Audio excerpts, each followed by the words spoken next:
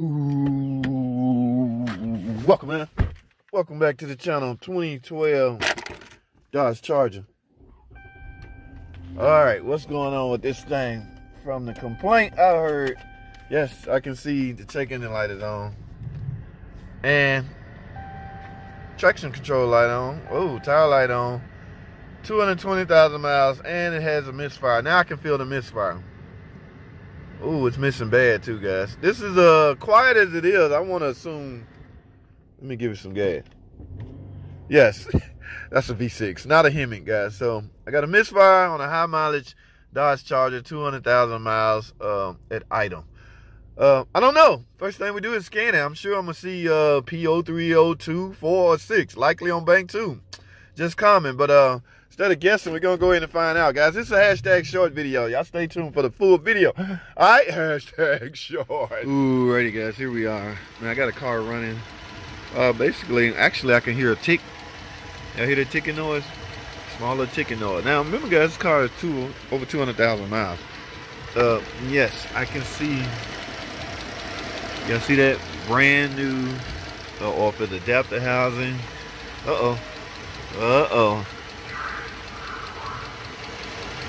Look down there, guys. Brand new O2 sensors. I'm assuming on both banks. Yeah, he put brand new O2 sensors on it. All right, now, here's the question. Are those O2 sensors causing these codes? I guess I can go ask him, was these codes there before he installed the O2 sensors? Guys, remember, those are aftermarket O2 sensors. I can look at them and tell they're not OEM. So, yes, and there's a chance O2 sensors can cause problems. Aftermarket O2 sensors, no. I'm a big fan of only using OEM O2 sensors, cam sensor, crank sensor. I'm gonna do a video on my top. Guys, that's not good. But again, I don't know if he put those on thinking those would fix the codes. I don't know if the codes were there. I would say this: if those codes showed up after he installed those O2 sensors, then yes, we got to go in with OEM O2 sensors. But now my whole focus have changed, guys, because I'm hearing this tick. Alright, this is a VVT engine, guys. Very dependent on oil pressure, the proper oil pressure. Okay, the mechanical way to check the oil pressure is you have to install a gauge right here. I don't have that too. Alright, I do, however, I am aware of what would cause low oil pressure. Okay, things like oil gallery plug loose, wrong oil filter, little things like that. But you technically should verify oil pressure is on point. So because I'm hearing a tick, I'm suspecting there's some valve train issues, guys. Now, misfire in cylinder 4. Cylinder 4 is on bank 2. Bank 2 is over here, under here.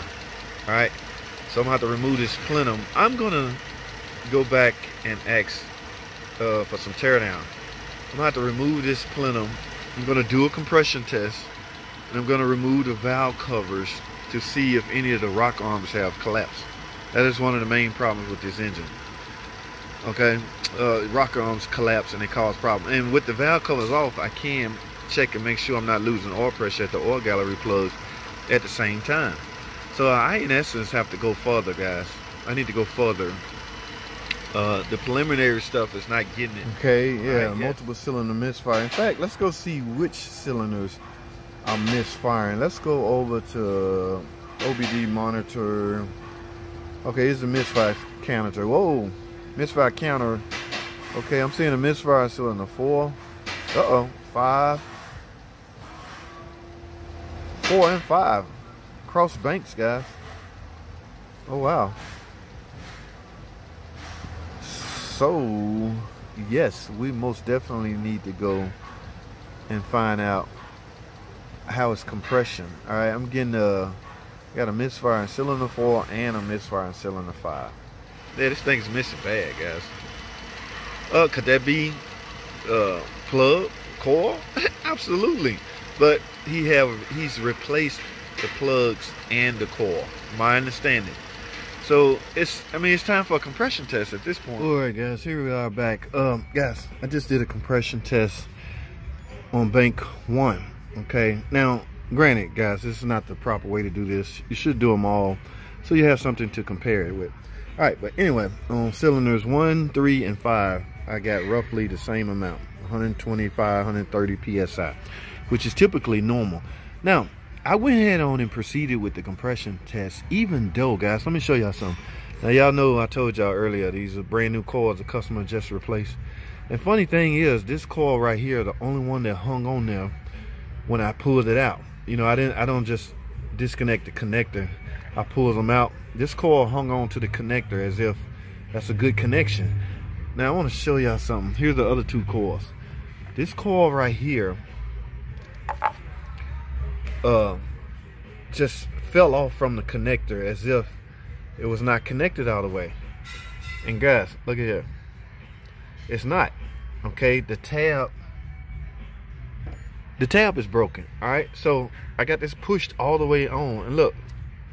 All right, so a little vibration can cause that to slightly come off and cause those misfires that we were seeing. Now, what the computer picked up was cylinder 5, which is this one. It's the exact same way, guys. This connector is not staying securely attached to the coil because the freaking tabs are broke. Look, I'm all the way on here. Look at that. It will not click. I can't blame that on these cheap coils. These are not OEM coils, but it doesn't matter. The tab inside the connector is not connecting. I don't know if the guy that did the tune-up knew he's supposed to press down on this. A lot of people not sure about these connectors, guys. I want to do a video on how to properly remove connectors, but there's so many on these Chrysler products. But yeah, this is not staying on there. And after a while of driving, look at that. It can easily come off. Now, I had a misfire in, what was it, 4 and 5.